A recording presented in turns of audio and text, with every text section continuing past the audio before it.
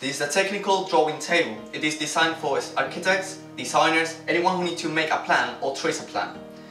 It has 95 centimeters but 1.5 meters. It has two rails, one horizontal and one vertical, two rulers in centimeters and inches, and one protractor. The horizontal has a lock, so when you put it off, it moves from one side of the table to the other side of the table, and it's very smooth to use. It has a lock, as I said, so when you put it on, it will help you to maintain your line and your position. The vertical rail moves from one side of the table to the other side of the table, and then it has a lock as well, so when you want to put your position, just lock it on and it will help you to move.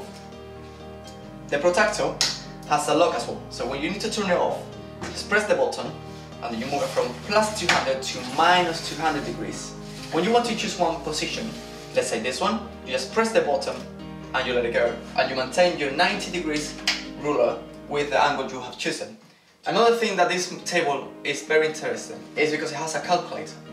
You can use a normal calculator functions or scientific one like logarithm, exponential, lines, anything that you are using on your day basis. Another fact about this table is now you can see a vertical, and that's completely normal because I'm explaining to you, but this table can go completely flat and horizontal, which is the normal position we were working on.